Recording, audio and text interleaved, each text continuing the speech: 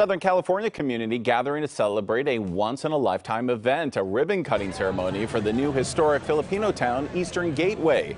The gateway is at the corner of Beverly Boulevard and Belmont Avenue, and it celebrates the Southland's Filipino-American community. Local residents and city leaders gathered for today's event. This ribbon cutting today.